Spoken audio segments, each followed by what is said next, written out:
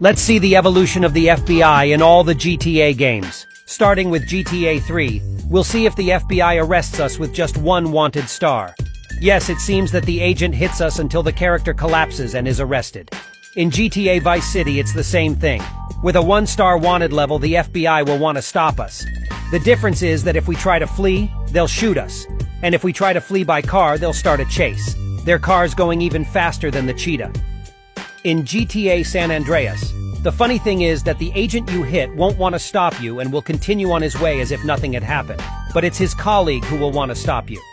Be careful, because some agents will think they're Spider-Man.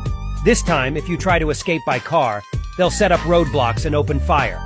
In GTA 4, the agents are really different from other games, because they're very fearful. They won't open fire on Nico. If you flee, they'll run after you. Then they'll arrest you if you stay near them